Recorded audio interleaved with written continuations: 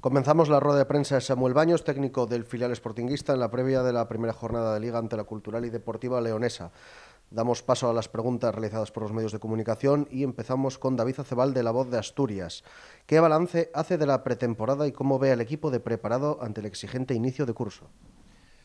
Bueno, una pretemporada, atípica por las circunstancias, a las dificultades que supone ser un filial con mucha gente en el primer equipo.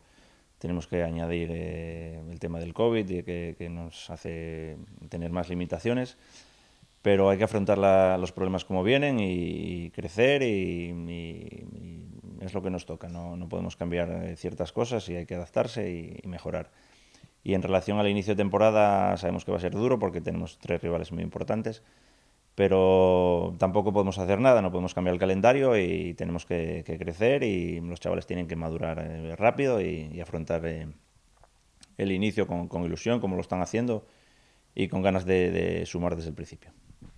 ¿Qué espera que pueda aportar Coné como principal cara nueva en cuanto a las incorporaciones? Bueno, es un chico que aun siendo muy joven, nos va a aportar cierta experiencia competitiva que nos falta un poquito en relación a los chicos que vienen del juvenil. Y después la velocidad, sobre todo creo que son las dos, o la virtud más importante que tiene. Es un chico tranquilo con balón y aun siendo joven, como te decía, tiene cierta experiencia competitiva, sobre todo en tercera división, pero yo creo que también nos va a venir bien.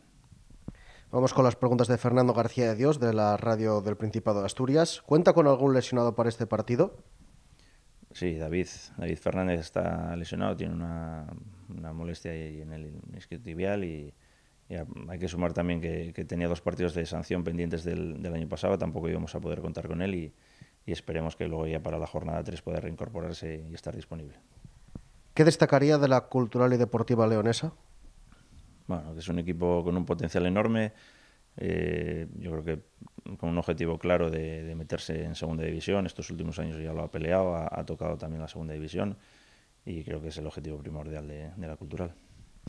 Vamos con las preguntas de Iván Álvarez del diario El Comercio. ¿Cree que puede beneficiar el nuevo formato de competición a la hora de acelerar la formación de jugadores que viven sus primeras experiencias ante rivales más experimentados?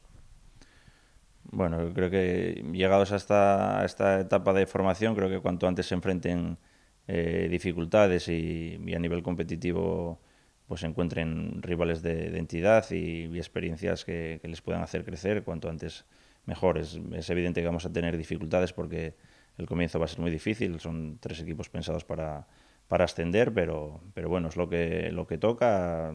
Como te decía antes, el calendario no se puede cambiar y hay que afrontarlo sabiendo que va a ser difícil, pero con ilusión de mejorar y de crecer. Aunque la finalidad del filial sea suministrar jugadores al primer equipo, ¿se han marcado algún objetivo para el final de temporada en una campaña en la que la permanencia supondrá bajar un escalón por la reestructuración de la categoría en 2021? No, es adaptarnos al día a día, intentar ser competitivos cuanto antes. Es evidente que aparte de la formación nos van a exigir esa competencia que se necesita y a partir de ahí pues yo creo que el objetivo del filial es claro, preparar jugadores para el primer equipo y evidentemente competir lo mejor posible. ¿Confía en poder contar con algún jugador en dinámica del primer equipo para el partido de este sábado? Bueno, va a ser difícil. El primer equipo también tiene algunas bajas y bueno, ahora estamos los que estamos y si nos puede ayudar algún chico del primer equipo, pues será fenomenal, pero bueno, a día de hoy no lo tenemos claro.